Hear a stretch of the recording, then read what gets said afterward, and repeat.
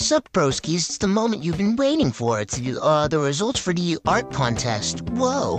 Quick thing, I wish I cleared up, but I didn't. I'm not doing, like, placement things, so there's not gonna be any, like, first, second, or third places or anything. I only had 4 people join, so... Thank you to those, 4 people. Y'all are really awesome. So let's get into it.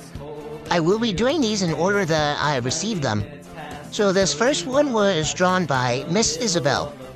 I love everything about this drawing. Like, I love the wrinkles, the pink hair, I love the background. Oh, it's just so awesome.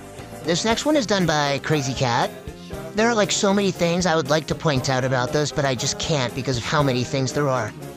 Right off the bat, I would like to say the backgrounds. I respect any artist that puts work into their backgrounds. I'm loving the nails, the pose. They even put in Canon Charlie in there. Oh my god. This one was done by Artistic or something. He's so serious. Oh my gosh.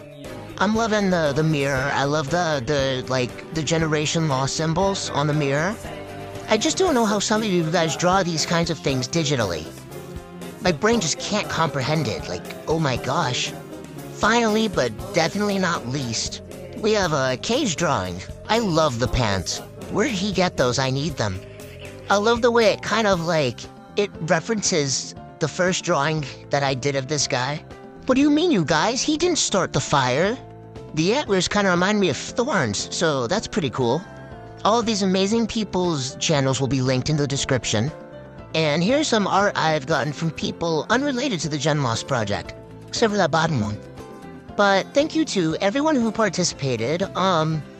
If you have any art that you want to submit, you can still give me art, and I might still put it in the cabin, but these are just pieces of art that will be in the cabin for the next episode. So if you submit any art, you might have to wait a little bit, but yeah. I am planning to do a Rangoob art contest at some point. But all the people who entered will get a free commission from me.